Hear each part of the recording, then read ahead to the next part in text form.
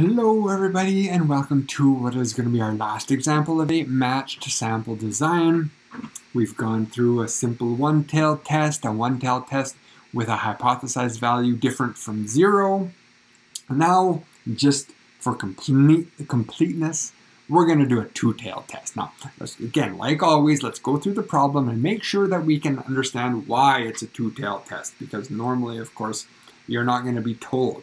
You probably won't even be told that it's a matched sample. So we should also probably be able to make sure that we can identify that it's a matched sample by reading the clues, by reading the information contained in the problem. Okay? So retail gasoline outlets frequently advertise the benefits of their fuel additives in maintaining a clean, smooth running engine.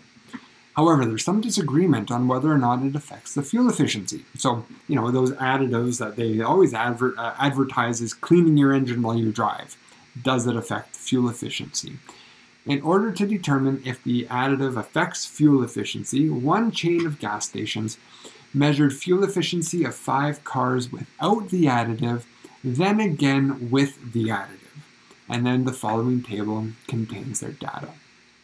Now, when we look at this table of data, we can probably see fairly clearly that it's a matched sample design, right? Because when I look at this table, well, here I can see, okay, I've got 5 cars.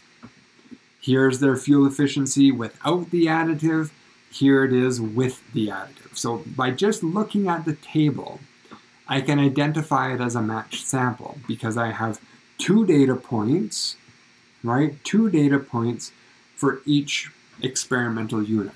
So for the 4th car, I have 2 data points, right? And so on for each of those cars. So I can tell by looking at the sample that it's a matched sample design. Also, a dead giveaway is that these difference values have been given to us. That's also a pretty strong clue. You're lucky if on an exam or something, you're lucky if you've got that much detail given to you. Normally, I don't think you would have those differences. Your sample might only be those first 3 columns. So looking at that table, we've definitely got some clues as to what kind of problem we're working with. But even reading the question, it tells us how the data has been collected, right? It tells us here that this one gas station measured the fuel efficiency of 5 cars. 5 cars with the additive, then again, or without the additive, then again with the additive. So it's not telling us that they have 5 cars that they have the additive and another 5 cars with the additive, right? We don't have 10 cars. We have 5 cars that they first gave it with the additive, then again without. So they're explaining how the data has been collected, and that as well points us towards setting this up as a matched sample. So I'm just going to put in my notation here because that notation tells me that we're working with a matched sample design. So what kind of test is it going to be? Well, now again, I've got to go through the problem and try to figure out some clues here, right? There's some disagreement on whether or not it affects fuel efficiency. In order to determine if the additive has an effect on fuel efficiency, we've gone ahead and gathered this data. So it's asking us, or the statement is simply whether or not it affects fuel efficiency, not whether or not it has a positive effect or a negative effect, just whether or not there's an effect, whether or not there's a difference in fuel efficiency, having the additive or not having the additive. One could easily argue that, we want to test it for a negative impact, or maybe we want to test it for a positive impact. Perhaps either of those 2 options would also make sense. But when I read the problem, I'm only going to formulate my test based on what's stated in the problem, not what I think it should be, but based on what is being done and based on what is being said. So I am going to set this up as a two-tailed test to see whether it has any impact at all on fuel efficiency. So again, I don't have any magnitude of an impact, just whether it has an impact, yes or no. We're doing this at the 5% level of significance. And that's it. Now we can go forward with the rest of our test.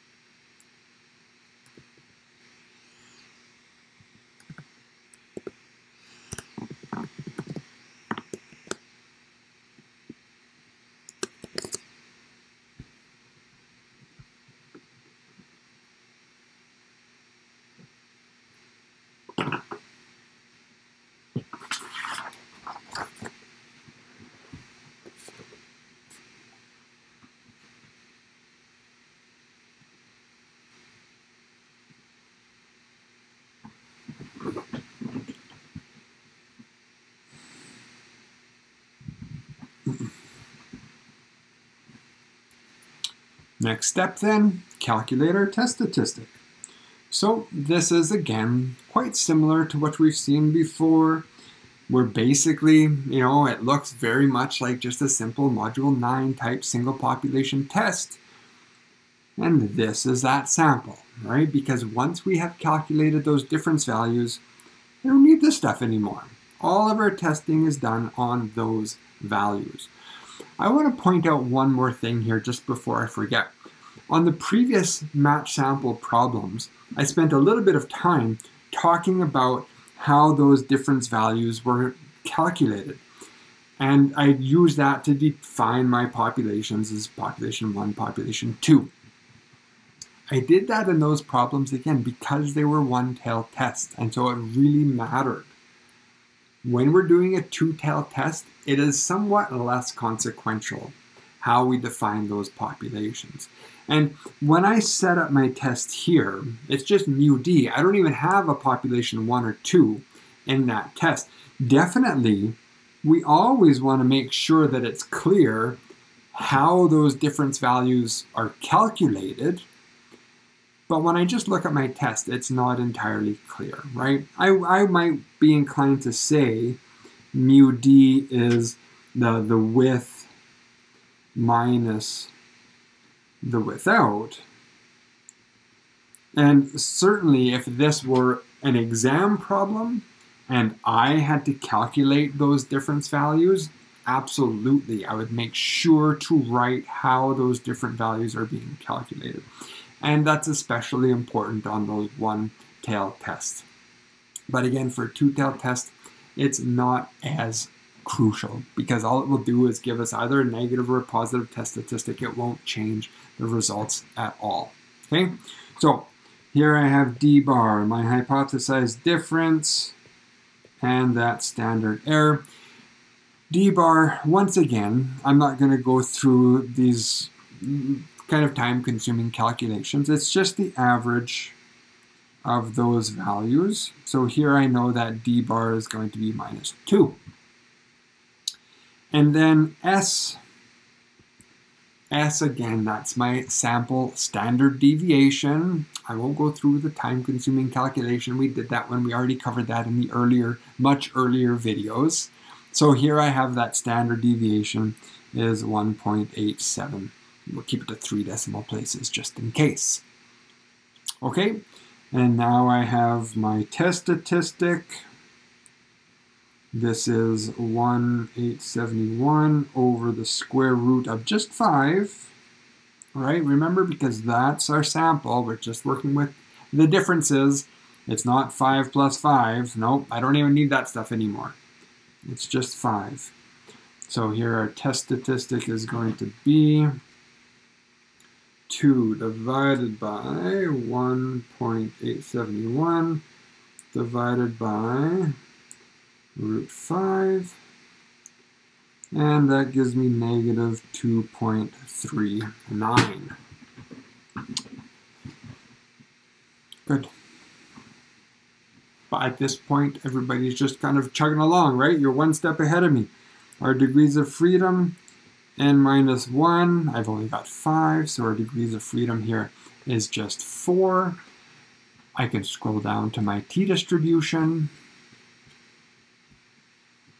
I'm looking at just 4 degrees of freedom. And I'm looking for my test statistic. Let me just verify 239. Whoops. 239, good. And so here I am here. Yes, my test statistic was negative. Does it matter? No. T-distribution is perfectly symmetric. I'm not concerned about the sign, right? All the more reason why for a two-tailed test it's not as important how you define your terms or how you calculate those difference values. It should always be clear how it's calculated, but it doesn't change all that much. So 239, and between these values, 0.025 and 0.05. 0.05 and 0.025. And everybody right away says, we got to reject. But again, you know, I intentionally make the same mistake all the time. Yes, it's intentional, I know. You think I am actually making the mistake. But no, because it's such a common mistake, and I hate to see students lose marks for this. This is, again, a two-tailed test. You go through, right? You've heard me say this so many times. You go through the pattern, the process, time constraint, you're stressed, you're under a lot of pressure, and you draw your conclusion and you move on to the next problem. And you forget that a two-tailed test, you need to multiply those values by 2. So our p-value is not between 0.05 and 0.025. Our p-value is actually between 0.1 and 0.05. And again, this is one of those examples where that mistake makes all the difference in the world. Because now that p-value is greater than my level of significance. Do not reject. We've done some examples where forgetting to double it, you know, didn't make a big difference because the p-value is already high, and so you're already maybe not going to reject it. Doubling it meant you're still not going to reject it. But there's certainly situations like this where if you forget to double it, it's the difference between the right conclusion and the wrong conclusion. And the type of conclusion that you come to, of course, that's going to influence everything, your interpretation and any action that must be taken as a result of that conclusion. It has an enormous impact. So make sure that you don't forget what kind of test you're doing. Because here, we do not reject the null hypotheses, which means we have insufficient evidence to show that there is any impact on average fuel efficiency from the use of this additive. Okay, we're unable to show that the use of this additive has any impact on average fuel efficiency. So that's it. We've got our p-value, we threw in a critical value for good measure, and our interpretation. Let's just bonus marks, bonus question. Let's throw in a confidence interval. Because again, it's nice to see, you know, both the confidence interval in itself as an interval estimate, but also, you know, we have the opportunity here to see how it's consistent with that two-tailed test. Now, a confidence interval for a matched sample, it's entirely the same. Right, when we were looking at single population intervals back in Module 9, you had something that looked like this, right? That T alpha with however many degrees of freedom, and that standard error. The only thing that changes now is that instead of an X bar, I'm going to put a D bar. But really, that doesn't change anything, right? It's just a notation because now we're looking at an average difference.